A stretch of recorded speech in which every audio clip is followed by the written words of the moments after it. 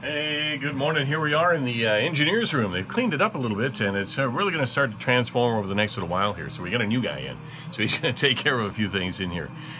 From the mycaribounow.com newsroom, we've got some stories you might be interested in today, talking about one of the city councillors being the tops in the expenses for the last 3 years, and has been near the top for a couple of more.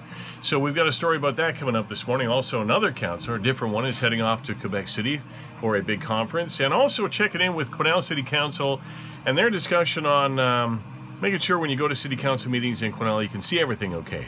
They're wanting to get a projection system going that's replacing what they've got. But all the estimates came back way high, so they're taking a second look at it. So we've got those stories coming up this morning. Continue to be hot today. Chance of a shower maybe tomorrow.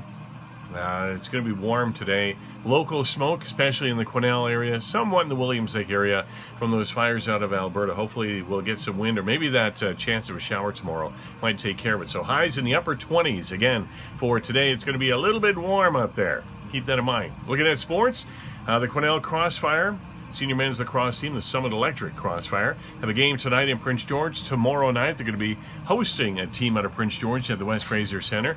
And then we've got the Lucky Sevens barrel racing going on tonight at the Eagle View Equestrian Center in Williams Lake. And also a Williams Lake rugby player has his name on the list of those who are being considered to represent the province for the BC Bears. So we get those coming up for you this morning as well as a few other things too, you know, NBA and the NHL and Major League Baseball. So a lot of things on the go. And since it's Wednesday, we always have a look and see what's going on for the gas prices. Are the gas prices up, down, or steady? We'll tell you at 7:10 this morning, and let you know as well where the least expensive gas is in all of British Columbia and the most expensive, plus in Canada.